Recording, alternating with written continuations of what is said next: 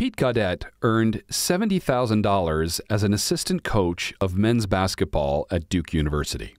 When the head coach took a leave of absence, Gaudet became interim head coach.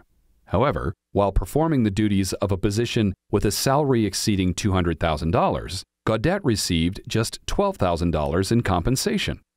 In Law v. National Collegiate Athletic Association, the 10th Circuit considered the legal ramifications of imposing income restrictions on college basketball coaches.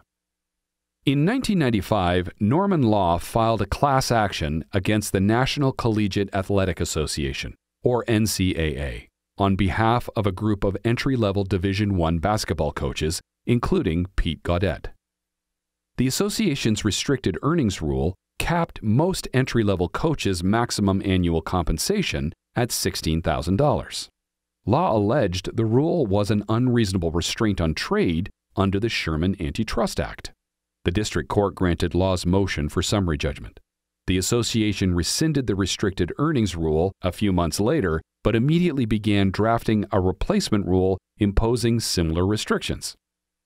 Before the association could move forward with the new rule, the district court issued a permanent injunction barring the association from attempting to enforce any restrictions limiting coaches' income. The association appealed to the 10th Circuit.